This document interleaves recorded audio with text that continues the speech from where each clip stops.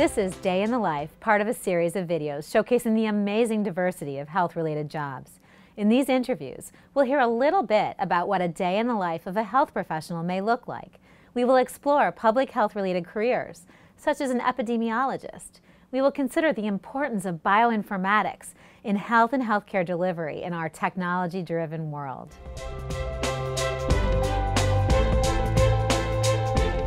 One thing I do is I synthesize large volumes of data in order to answer questions about the relationship between behaviors and diseases and the relationship among different diseases.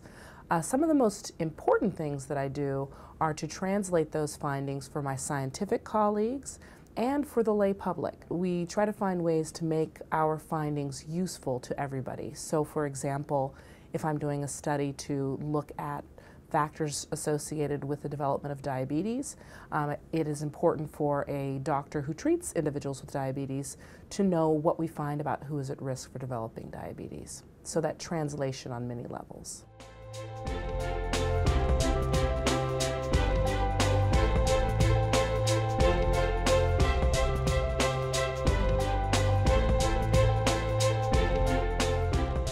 As an informatics specialist, I try to look at the world through a data lens.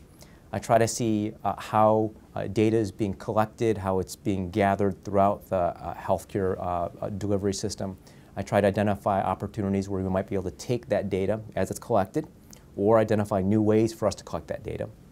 And then take that to combine it maybe with other data sets, to analyze it, to create new or novel insights into how we might best and most efficiently deliver care. And you lead a major community academic medical center relationship called ShyTrek. Can you explain that a little bit? Sure. It stands for the Chicago Health IT Regional Extension Center. It's funded by the Office of National Coordinator. And the goal was really to try to help primary care providers achieve meaningful use of electronic health records.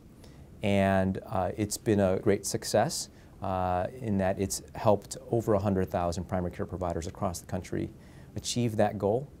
But more importantly, it's provided this really solid foundation nationwide for electronic health record enabled clinicians. And that is creating all this new data that researchers like ourselves can now take advantage of and use to, again, create novel insights around how best to take care of patients.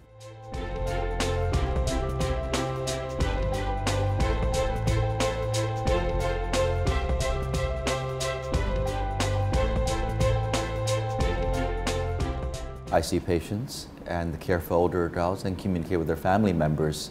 We conduct research and answer the scientific questions we have in terms of how do we better people's health.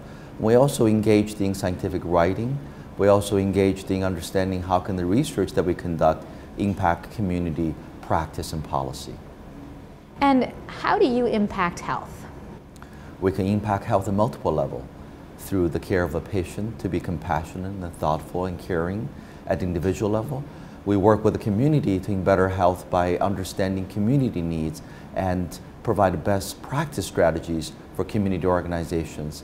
And we influence and inform policy through the research and clinical experiences that we do. Thank you. Thank you so much for being here today. Thanks for having me.